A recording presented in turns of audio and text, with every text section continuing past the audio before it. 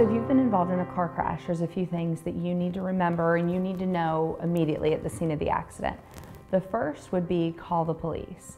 A lot of times the driver that caused the accident will try to convince you not to call the police for whatever reason.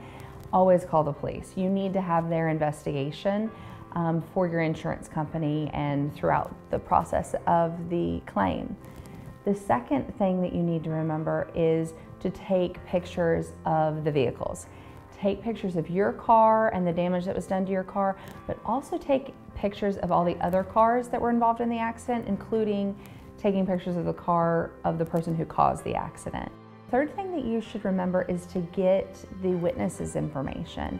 A lot of times the police will come to the scene of the accident and they'll take down the witnesses' information, but that could take 10 or 14 days before the accident report is actually published and you can get that information from them.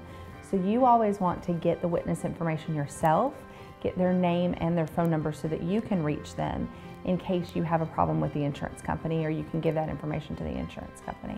The fourth thing that you need to remember is to see a doctor. When you've been involved in a car crash, a lot of times your adrenaline is pumping through your system and you don't realize that you have hurt yourself.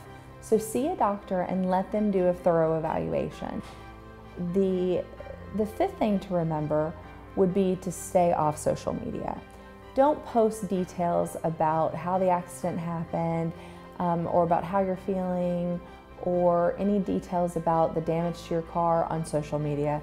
Just stay off social media. Those things could hurt you later on. The sixth thing to remember would be don't talk to the insurance company until you've consulted with an attorney. Statements that you make to the insurance company, they can be used against you later on. So consult with an attorney before you talk to the insurance company.